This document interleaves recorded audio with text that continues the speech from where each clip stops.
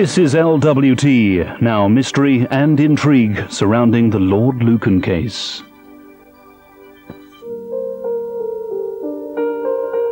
It's the most enduring and intriguing murder mystery of the 20th century. With a cast of principal characters straight out of an Agatha Christie novel. What really happened on the night of November 7th, 1974?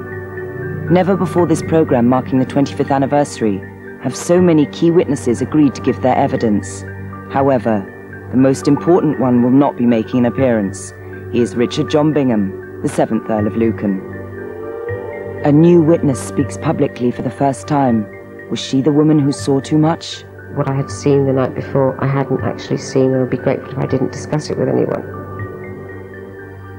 The multi-millionaire friend suspected of spiriting Lucan away. What made him drive a man to his death?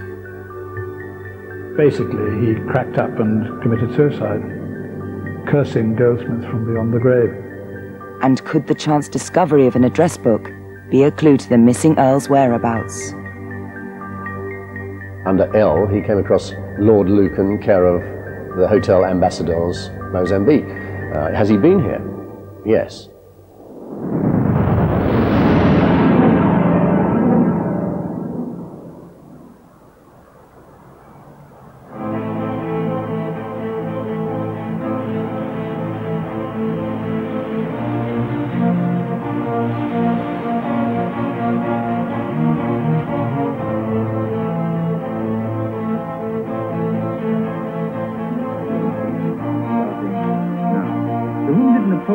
The bravest of the brave.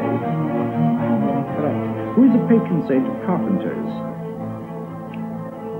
St. Joseph. Correct. To whom did Sherlock Holmes refer as the Napoleon of crime? Moriarty. Correct. For what is the town of Limoges particularly famous? It's porcelain. Correct. Which king of England was called Harefoot?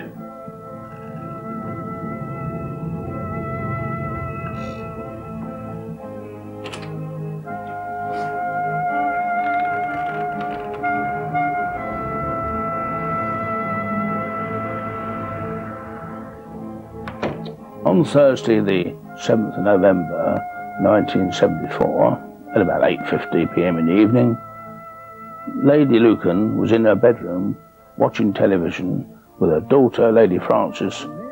The two youngest children, Lady Camilla and Lord George, gone to bed.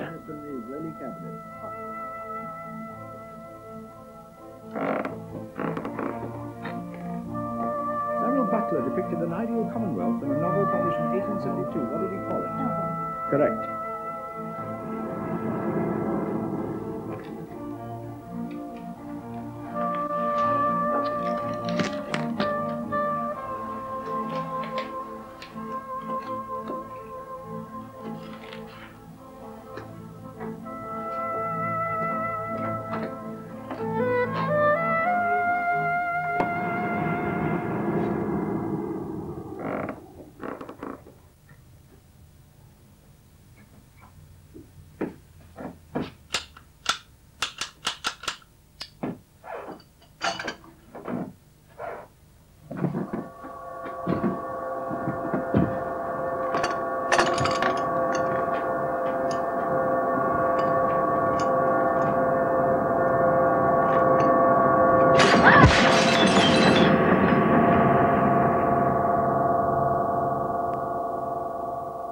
All the evidence points to the fact that the intended victim on that fateful night was to have been Lady Lucan. But in fact, it was Sandra Rivet, the nanny, who went down to the basement stairs, and as she got to the bottom, so she was viciously attacked and murdered. The cause of death, of course, was the terrible wounds inflicted to Sandra Rivet's head. It wasn't until some time later that Lady Veronica, realising that the nanny hadn't come back upstairs, went down to the basement. Sandra! Sandra!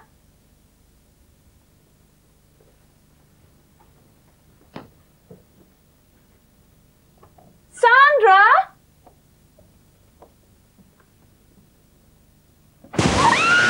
Lord Lucan is a big man. Veronica Lucan is a tiny woman, but she fought and fought and fought. She could feel her strength disappearing, and by a magnificent last effort, she grabbed her husband by his testicles and squeezed as hard as she could until he let go.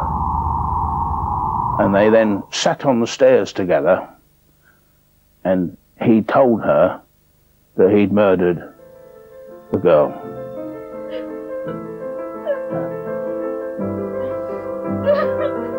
So she said, well, I'm sure we can sort this out together. Let's clean me up. And so they went upstairs. Lord Lucan then went into the ensuite bathroom to get towels to stem the blood that was coming out of his wife's head. Veronica! She, realising where he was, ran down the stairs, turned sharp left, and 100 yards down the road she went into the Thomas Arms public house and raised the alarm.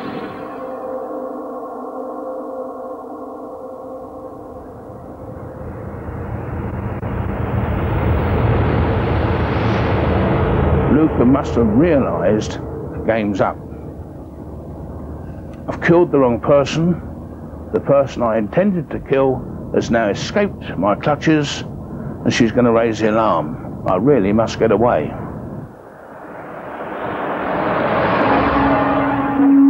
There is no doubt in former Chief Inspector David Goering's mind that it was Lucan who murdered Sandra Rivet that night at 46 Lower Belgrave Street.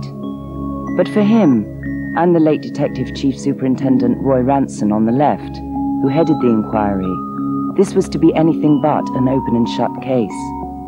There are many theories about the events that night, and there are even those who argue Lucan is innocent. Lord Lucan, born Richard John Bingham, was a thoroughbred English aristocrat. He was the great-great-grandson of the man who ordered the disastrous charge of the Light Brigade.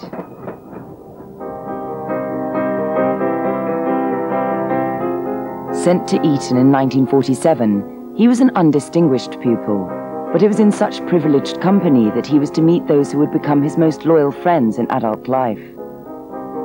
The dashing young aristocrat known as Lord Bingham until his father's death wasn't interested in becoming a pillar of the establishment. He was more attracted to a glamorous playboy high life of bobsleigh runs and powerboat racing. There's a mishap hereabouts. Lord Bingham's white migrant had to make an undignified exit and eventually sank. Despite the occasional mishap, his friends nicknamed him Lucky, a name he hoped would be appropriate for his chosen career as a professional gambler. Among Lucan's close friends was old Etonian Charles Benson. Lucky was, I suppose, an addicted gambler because he never had a profession, he never had a job. He worked in the city very briefly, but it didn't really work. Backgammon was the main preoccupation, and these in the afternoon or early evening, and then he would play the tables. He liked cards, he played bridge as well.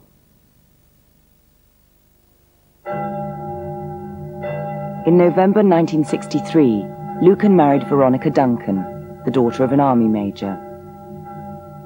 We were surprised at his choice, but we thought probably it was a case of his feeling sorry for her, because she seemed a rather pathetic little person to us. I think she didn't have a lot of time for our sort of way of life, which is understandable. It was probably outside her knowledge. But that's the way of it. When you in-laws, it's a bit of a dodgy business. You never know who you're going to get as an in-law. In October 1964, Veronica gave birth to baby Francis. 3 years later, she had George, and finally sister Camilla in 1970. Lucan was a doting father, but a less than ideal husband. At one time, Lucky had a Doberman Pinscher dog, and he absolutely loved this dog because Lucky loved Germans and he loved fascism and Hitler and things. And this dog was his sort of fantasy into that world. And the dog slept on the bed, and Lucky actually liked the dog farting, and he thought that was terribly good and masculine, and Veronica did not, and this is one of the reasons for their disagreement, and I have every sympathy with her on this one. Eventually, the dog was had to be got rid of. Used to arrive at the club at about 12 noon. We'd all have a few cocktails together. We'd discuss the racing. We'd have a very good lunch, and then he'd probably gamble at backgammon most of the afternoon. Then he would leave, I suppose, in the evening, early evening, probably go back, have a shower, maybe a half an hour's sleep or a bit longer. And then he came back in the evenings for a longish session until well into the morning, which I don't think would probably suit anybody. Also, he became, I fear, less and less successful, which is always one of these things that drags people apart. Among Lucan's friends was Susan Maxwell Scott, the wife of fellow gambler Ian, who has since died. Veronica would sort of sit there looking tense while John was gambling. She wouldn't even watch sort of over his shoulder to see how he was doing. She would sort of sit like, I don't know, worried, wallflowerish, not speaking to anybody. As far as Lucan's friends were concerned, Veronica Lucan was not a nice person. He told so many lies about her to his friends that they all believed that she was not a good mother and that she was mad. By January 1973, the strain was too much. Lucan left Veronica in the family home and moved into a flat nearby. He tried to get custody of the children through the courts by claiming Veronica was mentally unstable. He loved his children, really more than anything else. He had been convinced that he was going to win custody because he reckoned he had enough grounds for the children to be given to him. And he lost it and was completely devastated. There's no other word for it. I think it was mainly because of the lifestyle that he led, which led the judgments against him.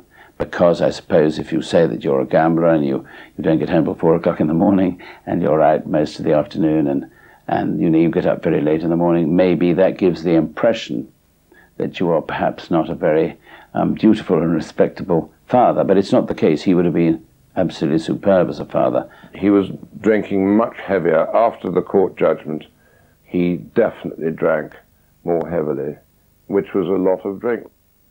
He was pretty drunk most days, and sometimes worse than others. Dear Lord Lucan, surely you appreciate the pressure on Lucan was intensified by demands from his banks. He'd gambled away his fortune and was more than £60,000 in debt and making plans to sell off the family silver. Obviously, though, I cannot undertake to continue to meet substantial drawings, particularly as these cheques were all in favour of cash or clubs, and have, I surmise, all gone in one particular direction. On the night before the murder, Lucan had a drink at his gambling club, the Claremont. He was joined by Colin Ingleby Mackenzie, who was with his wife. And he, I think, had probably consumed just the odd cocktail, maybe 6 or 7 vodka martinis. We both noticed that he was, I would think, anxious. He looked strained. He looked as if there was something on his mind. He had obviously planned something for the tomorrow. After the murder, Lucan dealt with unfinished business, which would build the foundation of his defense. But in this program, there's a new witness, speaking out for the first time, whom he didn't reckon on. It suddenly dawned on me that possibly I'd come across something that I shouldn't have come across.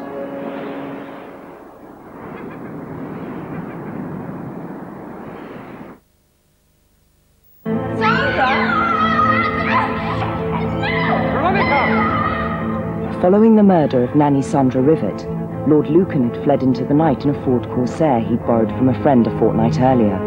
At around 10:45 p.m, he called his mother, the Dowager Countess Caitlin Lucan, from a private phone. Police do not know where this was. Lucan did phone his mother. He told her something terrible had happened at Lower Belgrave Street, that the nanny had been injured, and that would she look after the children. During this call, Lucan first outlined his version of events. I was driving past the house, Mother. I saw a fight. Veronica and a man. I went down to the basement. There was something terrible there. I couldn't bring myself to look. You've got to get the children. No, I don't know where I'm going. He wasn't seen again until he turned up a couple of hours later at the home of Susan Maxwell Scott in Uckfield. Susan's husband Ian was in London, and she was home alone when Lucan called. He looked slightly strange, you know, not totally comfortable, and anyway it was rather odd for him to come down, very odd for him to come down at that time. So I said, "Oh, what's happened?"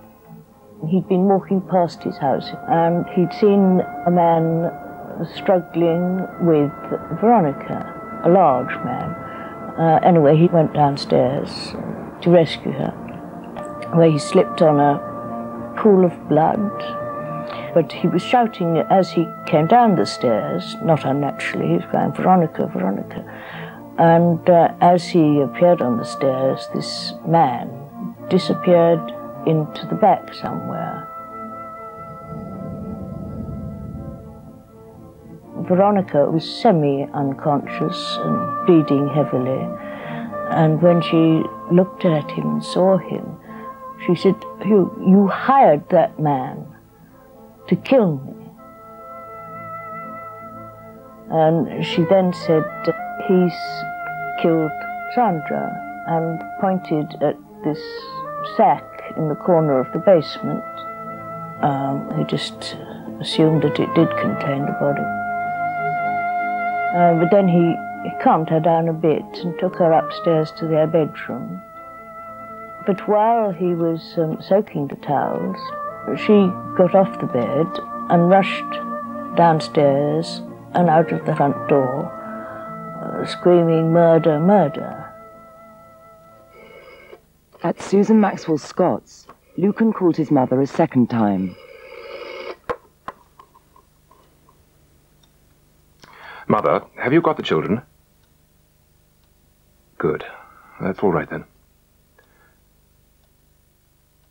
"No, I don't want to speak to the police right now. I'll ring them tomorrow morning."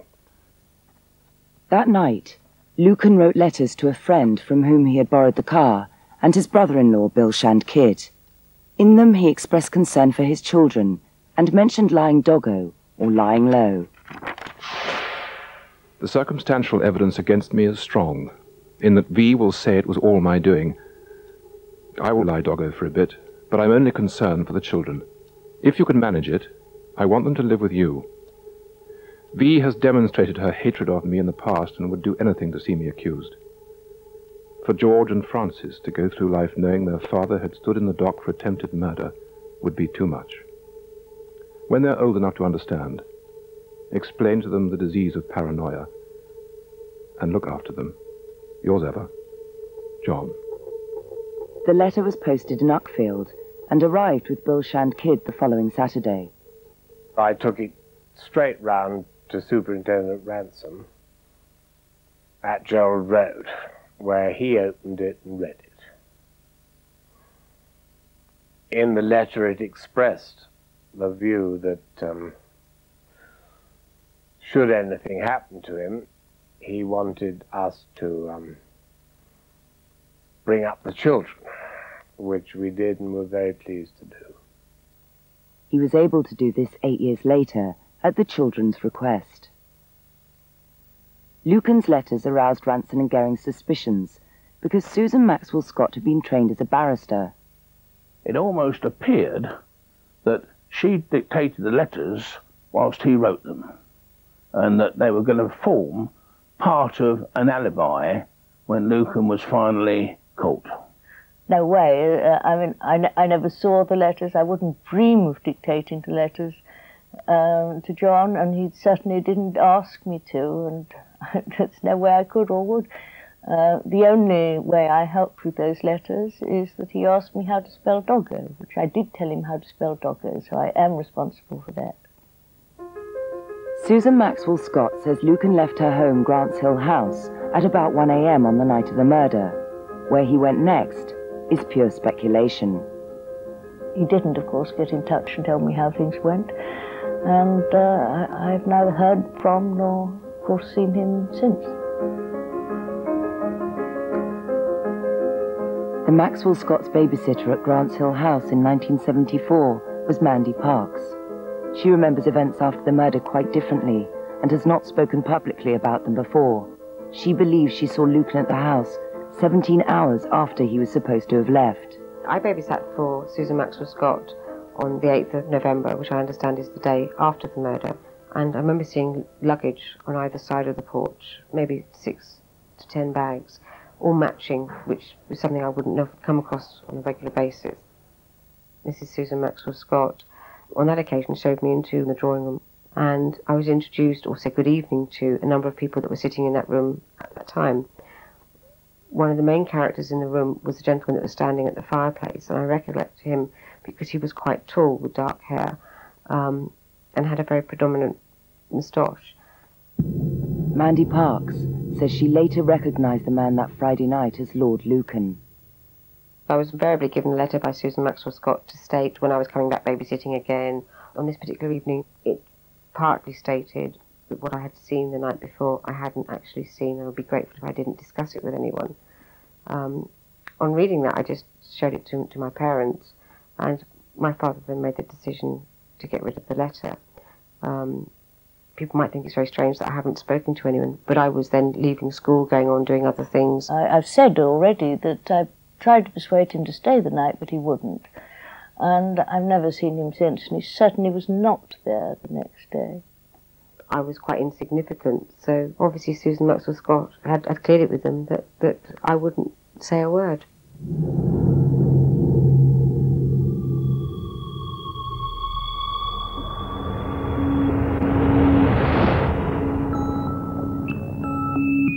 Regardless of Lucan's whereabouts that evening, the Ford Corsair was spotted abandoned in Newhaven, Sussex, on the morning after the murder. Inside were bloodstains of both type A and B, matching those of Veronica and Sandra, respectively. There was also a notepad with a page torn out, matching the letter Lucan had sent to the friend who lent him the car. In the boot was a length of lead piping wrapped in elastoplast. It was similar to the murder weapon which had been left at Lower Belgrave Street. However, it was not identical. It hadn't come from the same piece of lead piping. It didn't seem to have the same elastoplast on it. And one wonders who, in their right mind, would take two murder weapons. Why on earth would an intelligent man choose lead piping? This has not been used since the invention of Cluedo. If you're in the middle of a murder and you lose the weapon, you can't rush out to your car and get another one. It's a ridiculous suggestion. Why was it there? How did it get there? A lot of theories have been bandied around.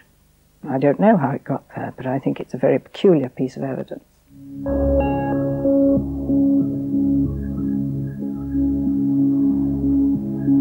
David Gehring found the location of the car a confusing piece of evidence. The media in general were of the opinion, because the car was found at Newhaven, he jumped onto a ferry and disappeared abroad.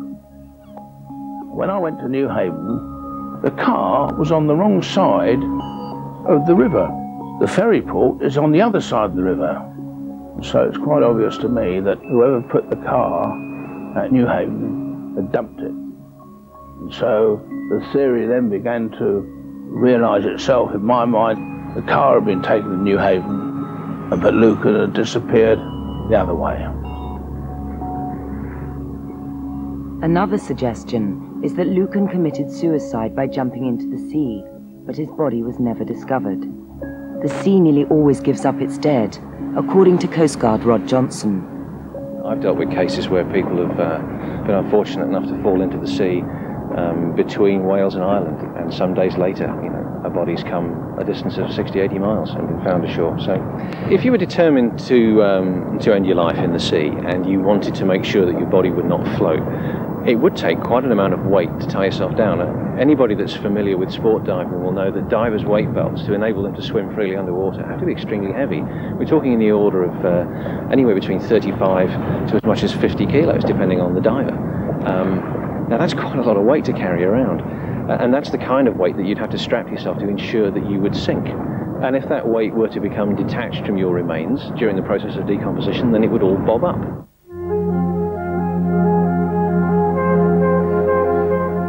I don't believe that he ever committed suicide.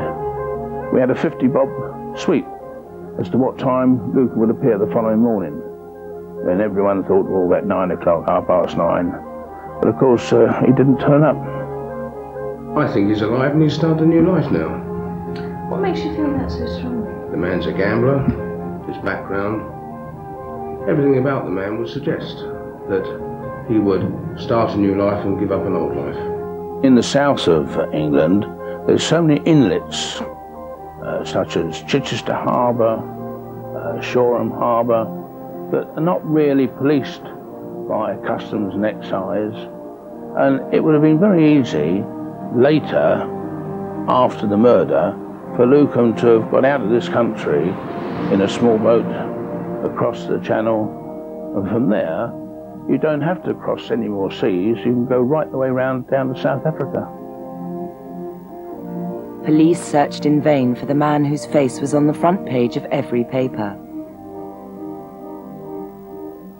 I have this very strong theory that he buried himself where he was going to put her body. His disappearance obviously could be put down to various reasons.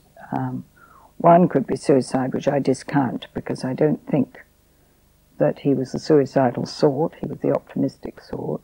He might have had a gun, he might have had a knife, or he might have suffocated himself in one way, he might have put a bag over his head and descended down into this hell hole that he had discovered.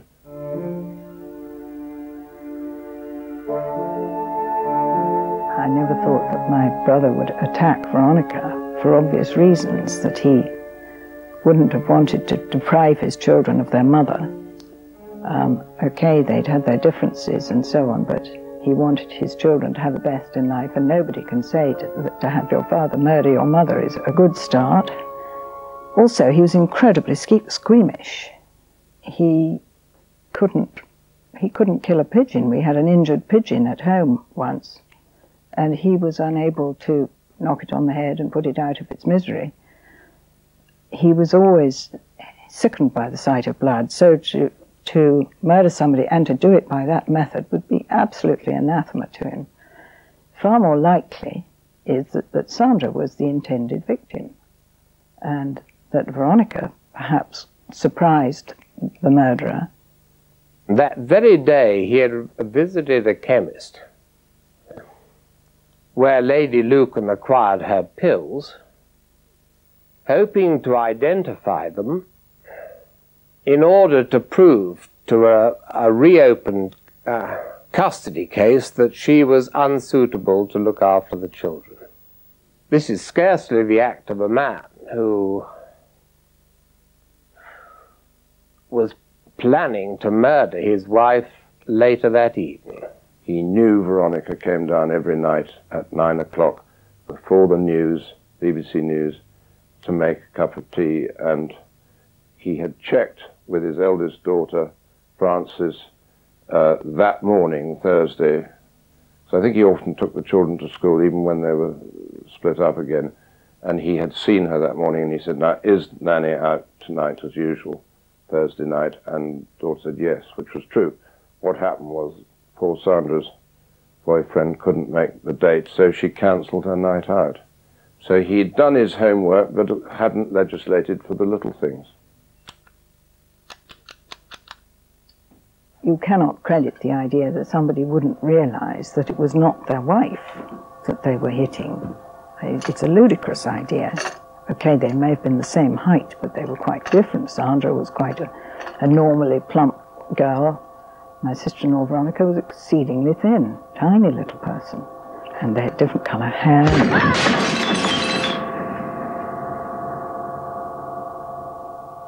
If you could see enough to hit somebody, you could see enough to know that they were not your wife.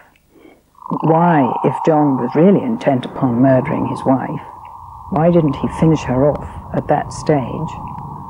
Instead of which, He took her upstairs in order to look at her wounds, try and do what he could for her. Having killed one, if you think it was him by mistake, then he must kill the other one. Coming up, the man who vanished into thin air. Did his friends cover for him? There was complete silence. It was almost sort of mafia-like. And an intriguing clue in the address book of a friend who took the secret to his grave.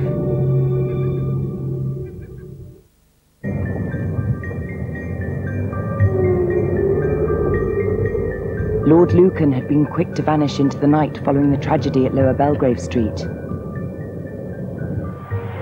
But it wasn't long before news of the murder reached his Mayfair gambling club, the Claremont. It was here that Lucan's closest friends were regulars. Among them was the club's owner, John Aspinall. This is the Great Room, or the Saloon, as they called it in the 18th century. Remarkable room, built in extravagant design. All the panels on the ceiling were painted by William Kent himself, and are the love life of the gods of ancient Greece. I got up a horse in Leicestershire where I'd been fox hunting, came through in my hunting boots, hoping to cut a dash as I walked through the front door of the Claremont and look rather dashing. Unfortunately, I didn't, because there was nobody to witness it. There wasn't a soul there. The Claremont set was such a tight group that every single member seemed to have known it. The word was, stay away, and they did. There was this real feeling of closed shop, you know. There was a complete silence. It was almost sort of mafia-like, Black Hand. Let's say they were difficult to interview. Unlike the run-of-the-mill witnesses, a lot of them were of the aristocracy. A lot of them, privately, I believe, felt, well, what's the problem? It's just so he'd murdered somebody. Is that a problem? And it's a strange thing, you see, with the people like that. On the day after the murder, there was a hastily arranged meeting between 6 members of the Claremont set, including Aspinall, Bilshand Kidd, an artist friend Dominic Elwes, and Charles Benson. We had a lunch the next day to decide what we'd do if we found him, if he appeared. And there were a variety of suggestions. Dominic Elwes said he must be put on a banana boat to Brazil, which was shouted down as being hysterical. John Aspinall said he should fall on his sword, because John is a great student of Roman and Greek history, and took the view, which I slightly agree with, that he had screwed up his and his family's and other people's lives so much that there was nothing left for him. But basically none of us really knew anything, and it was all hypothesis, and we were just doing our best like any group of friends.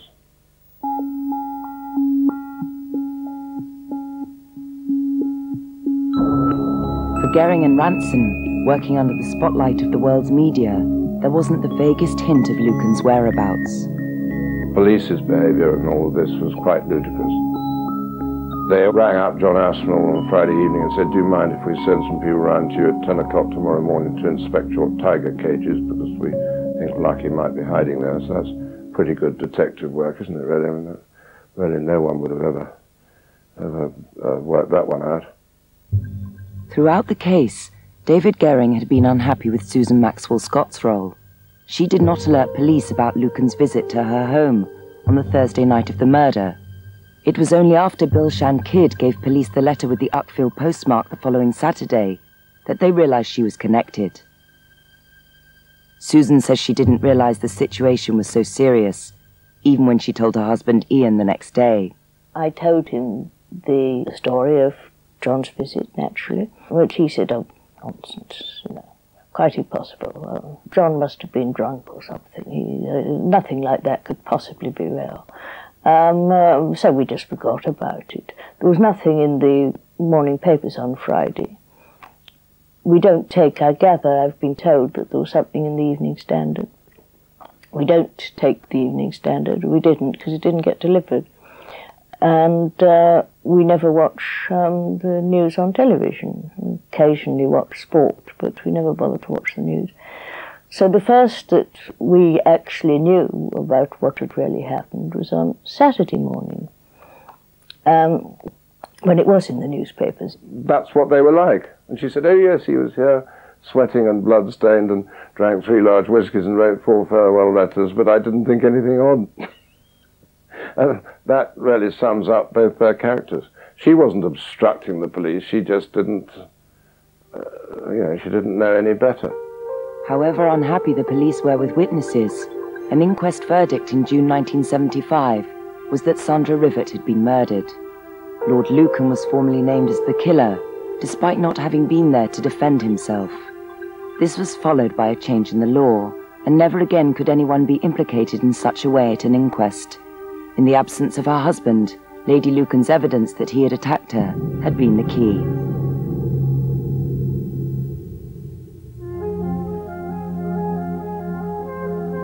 Of all the people in Great Britain who would have powerful enough friends to whisk him out of the country when required, it would be John Lucan. One of the people that we were very interested in interviewing was James Goldsmith, the financier. A year before the murder, Lucan was pictured on holiday in Acapulco with James Goldsmith and Annabel Burley, later to become Mrs. Goldsmith. Jimmy Goldsmith was fantastically rich, and he believed in a certain honour amongst friends, especially friends who had fallen by the wayside.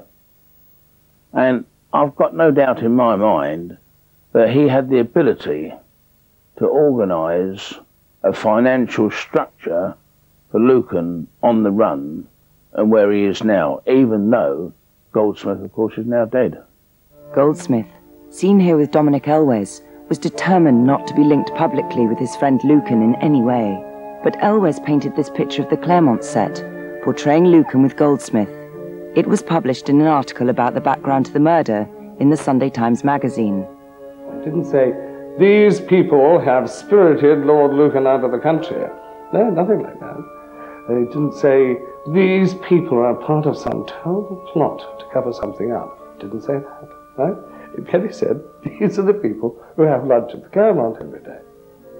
But Goldsmith was enraged by being linked with Lucan and ordered that Elwes should be sentenced to social death. He was ostracised by the Claremont set and banned from their club. He idolised Goldsmith and Aspinall and the whole setup there.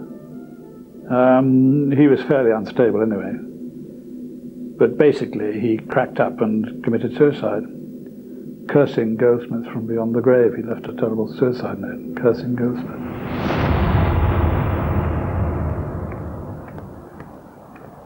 We ran an article in Private Eye called All's Well That Ends Elwes, describing what had happened, basically, to Elwes, linking his persecution and suicide, which was in a way a sort of murder, really, to Goldsmith, because Goldsmith was the one who'd given the orders that he was to be banned.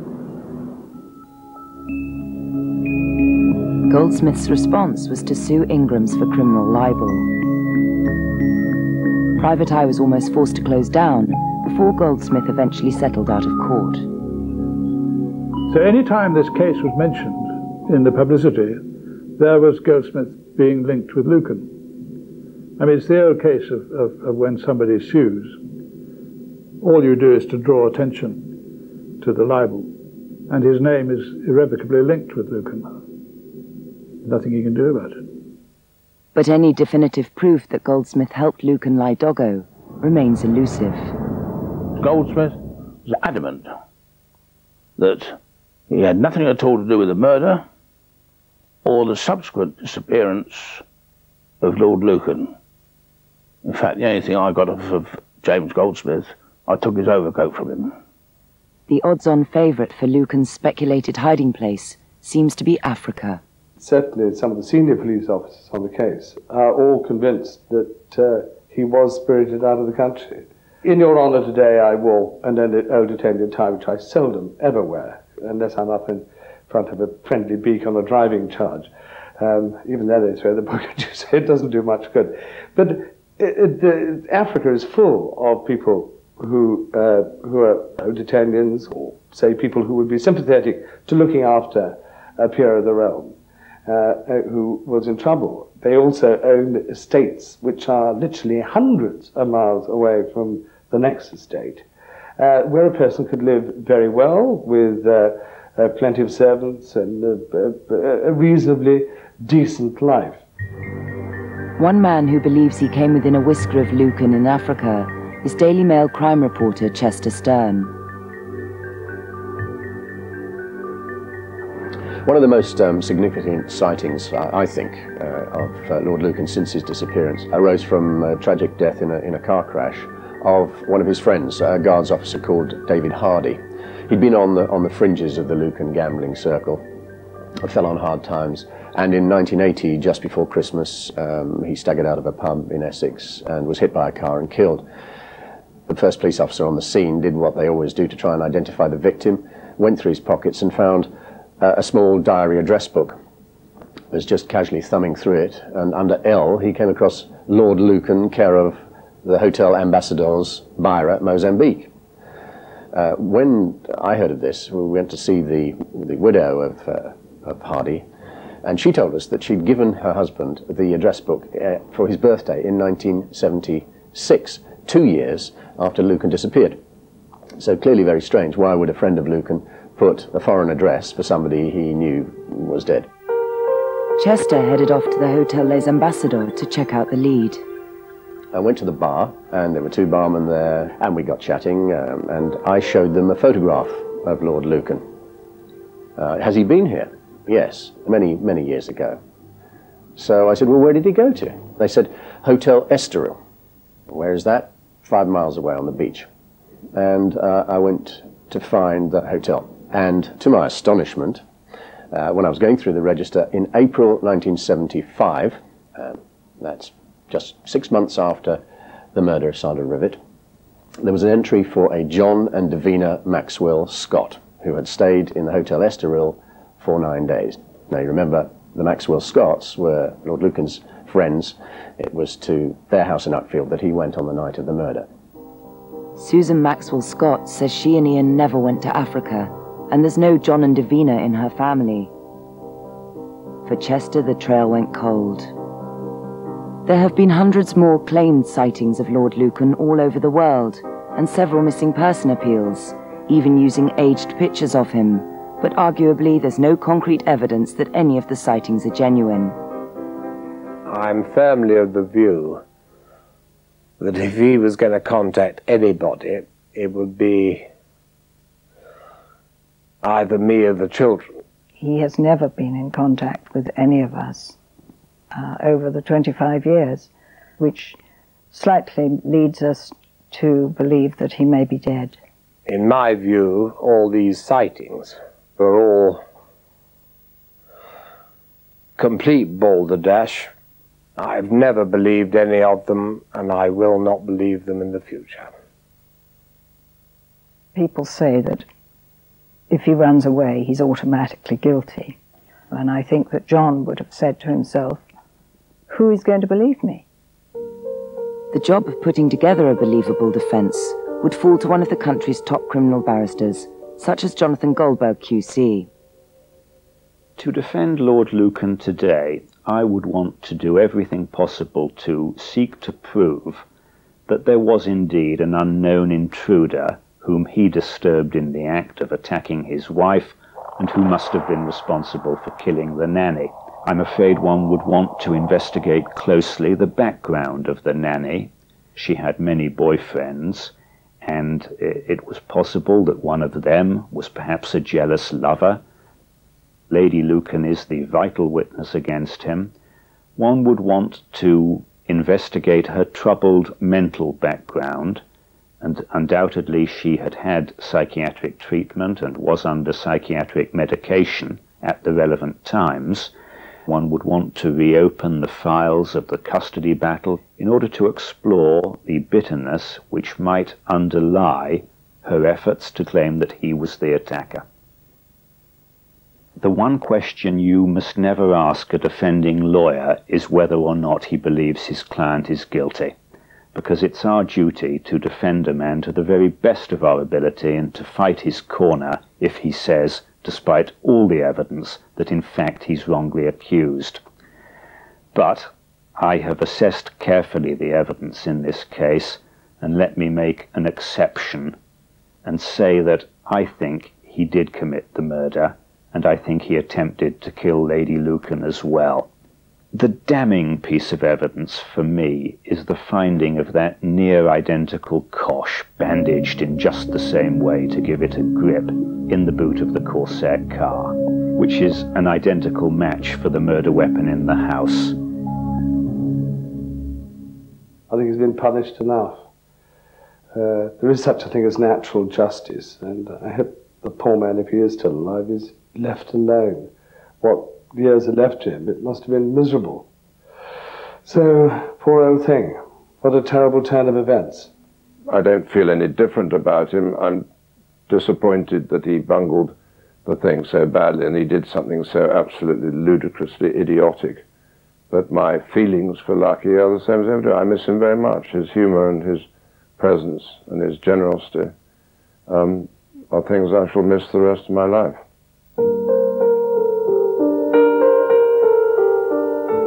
I had this recurring dream, it's very vivid, of myself walking down Knightsbridge from Hyde Park Corner towards the Berkeley Hotel on my left, and I suddenly see Lucky walking across the road, the same direction, and I'm terribly excited, pleased to see him, and he's making a face to tell me not to show any open sign of recognition.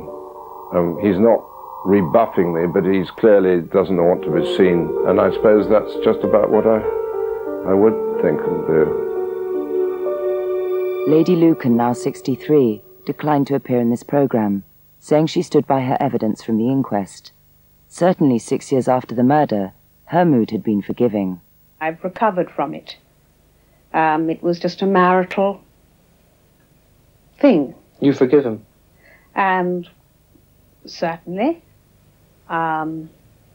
It might have been better for our family had he succeeded in killing me.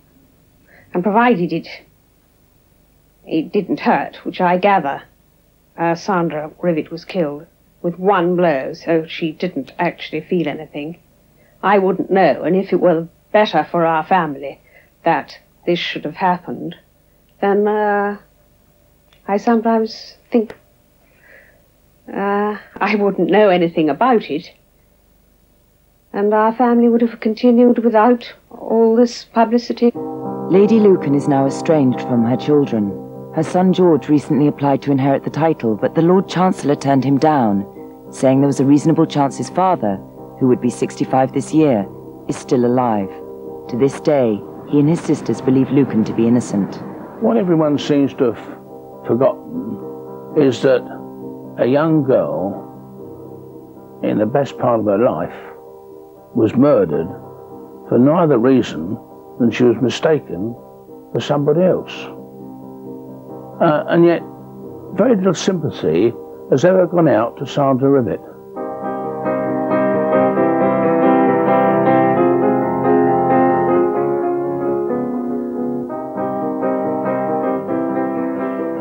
Sandra Rivet was cremated on December 18, 1974, at Croydon Cemetery. She left behind a son 3 years older than George Bingham. There's no plaque or memorial to remember her by. Sandra Rivet's parents were robbed of their daughter, and I imagine would never have got over it. All of us have suffered the effects over the years, and my brother's children, everybody has suffered. And I think people sometimes forget this.